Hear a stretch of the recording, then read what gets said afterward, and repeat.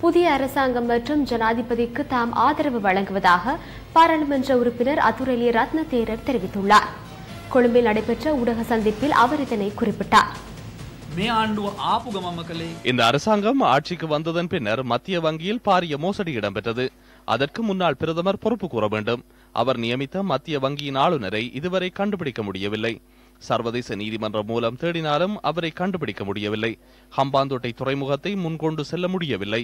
Singapore உடன்படிக்கைக்கு எதிராக வழக்கு தாக்கல் செய்த பின்னர் மங்கள சமரவீர அவை அனைத்தையும் கருத்தில் கொள்ளாமல் அவர் ஒரு தலைப்பட்சமாக அந்த சிங்கப்பூர் உடன்படிக்கைக்கு அமைய வரி விடுவிப்பு வர்த்தமானியை வெளியிட்டார். எனவே ஜனாதிபதியுடன் எந்த பிரச்சனை இருப்பினும் ஜனாதிபதி எடுத்த இந்த தீர்மானம், அதாவது புதிய பிரதமரை நியமிக்க எடுத்த நடவடிக்கையை நாம் அங்கீகரிக்கின்றோம். நாட்டில் எடுக்கப்பட்ட அதிகளவிலான அரசியல் பொருளாதார தீர்மானங்கள் ஜனாதிபதியின் தீர்மானங்கள் அல்ல. குறிப்பாக ஜனாதிபதியை கொலை செய்வதற்கு சதித்திட்டம் தீட்டப்பட்டுள்ளது. இந்த கொலை சதித்திட்டம் கேலிக்குரிய விடயம் அல்ல. எனவே ஜனாதிபதியினால் நியமிக்கப்பட்டுள்ள இந்த நியமனம் நியாயமானது, சட்டபூர்வமானது. இந்த அரசாங்கம் உடனடியாக மாற்றப்பட வேண்டும். இந்த அரசாங்கத்தை தேவையான நேரத்தில் கலைக்கலாம். உடனடியாக தேர்தலை நடாத்த வேண்டும்.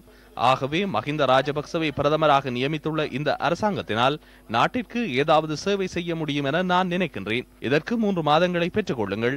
இந்த அரசாங்கத்திற்கு ஆதரவு தெரிவித்தாலும் நான் எதிர்க்கட்சி தரப்பிலேயே அமர்வேன். நான் சுயாதீன உறுப்பினராகவே செயற்படுவேன். எனக்குள்ள பலத்தை நான் இதற்காக பயன்படுத்துவேன். இவ்வேளையில் பெரும்பான்மை முக்கியத்துவம் பெறுகிறது. இந்த 2 தரப்பில் நீங்கள் எந்த பக்கம் இருப்பீர்கள்? உறுதியாக நான் ஜனாதிபதியின் பக்கத்திலேயே இருப்பேன். பாராளுமன்றத்தில் வாக்களிப்பீர்களா? உறுதியாக.